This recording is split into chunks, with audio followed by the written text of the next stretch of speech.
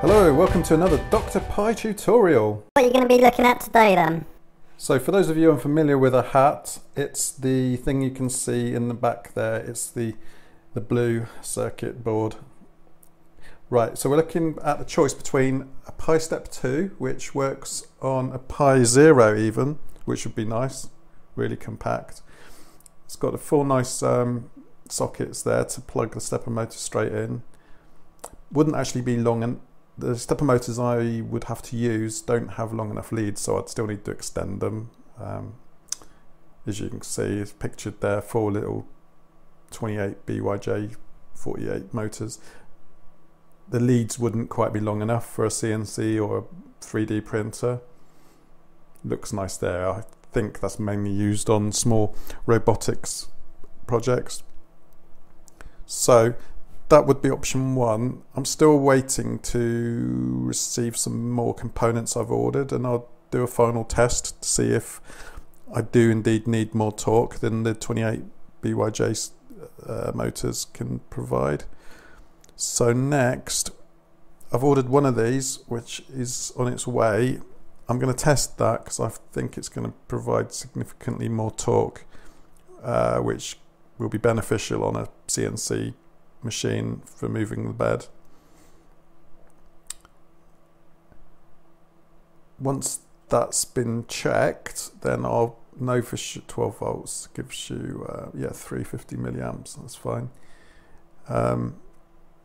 This one can be stacked, so I can already control two with my current hat, which is the same spec as what we're looking at on the technical details here. So if I buy another one with a stacking header, I can have two of these. I'd have to power each one, which isn't a problem. I'd just get another mobile phone charger, chop the end off, put one of the nice green and black connector plugs on.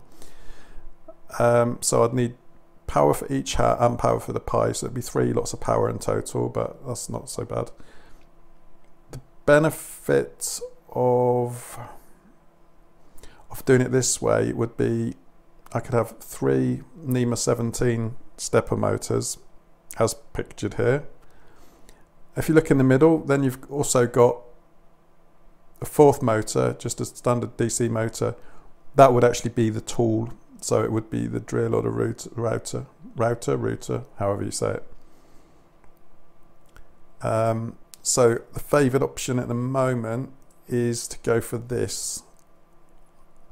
I'll order it once I've received my next NEMA 17 motor and just tested a NEMA 17 from Adafruit on the Adafruit HAT, and then I'll know for sure that it's the best choice of motor. It all hinges on choosing the correct motor, really.